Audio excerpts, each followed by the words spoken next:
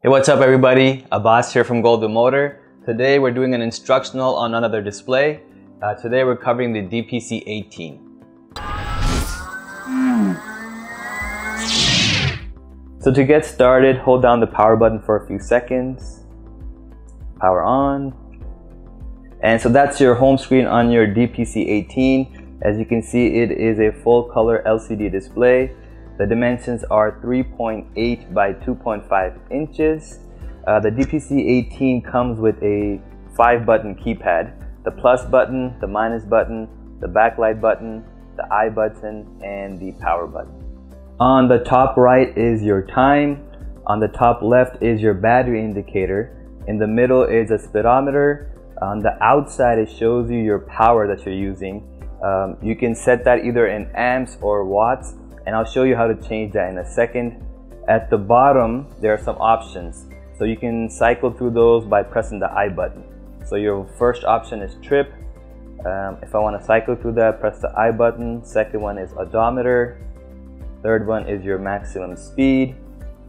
Fourth one, average speed. Fifth one, range. Next one is calories.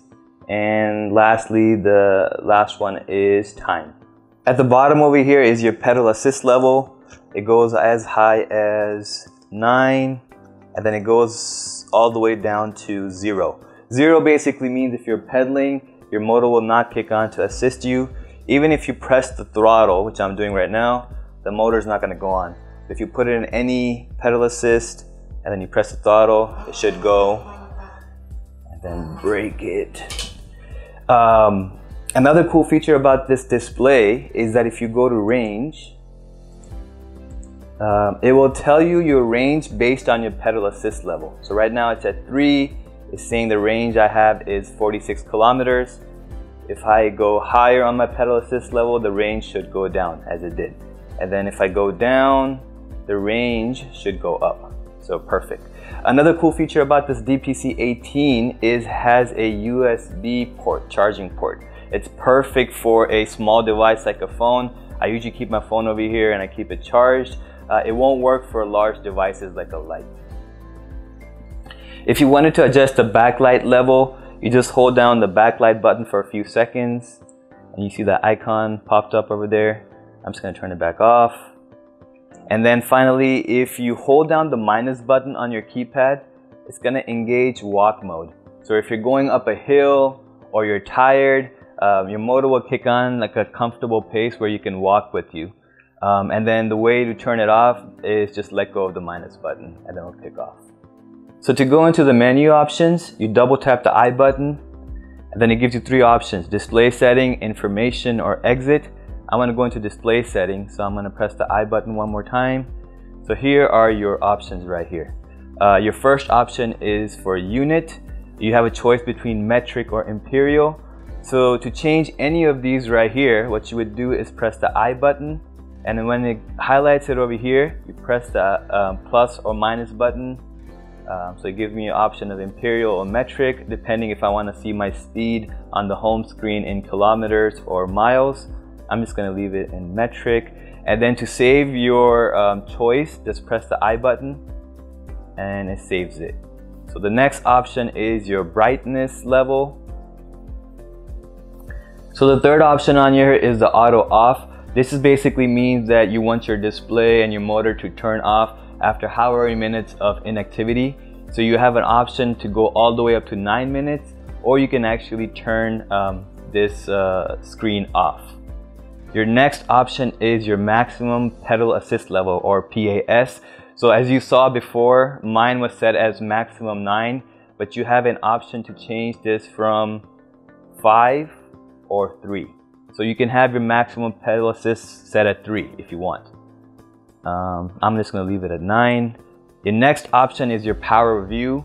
So depending on how you would like the power to be set on your home screen, as you saw before, mine was set as amps, so that's current. You can set that to power, which would show your power as watts. So the next option on this screen is your SOC view.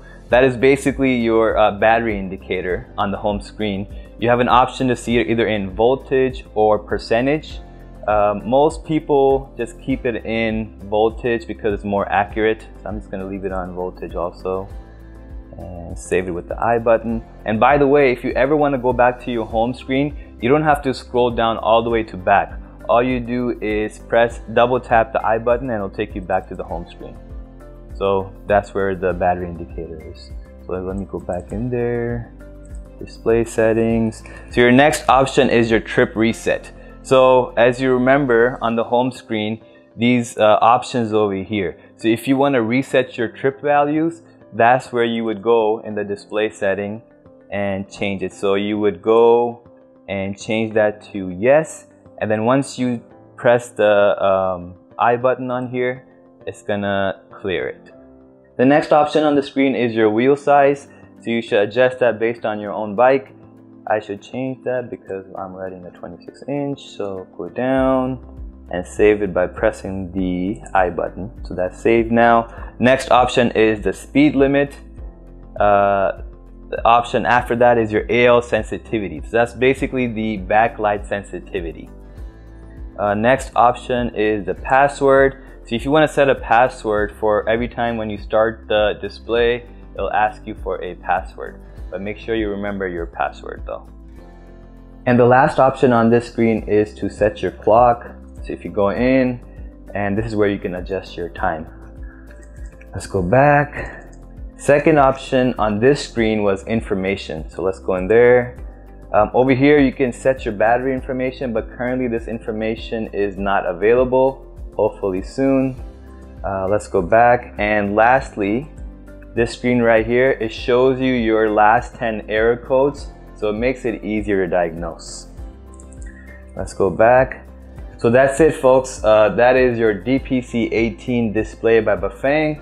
Hope this information was helpful. Until next time, see you guys later.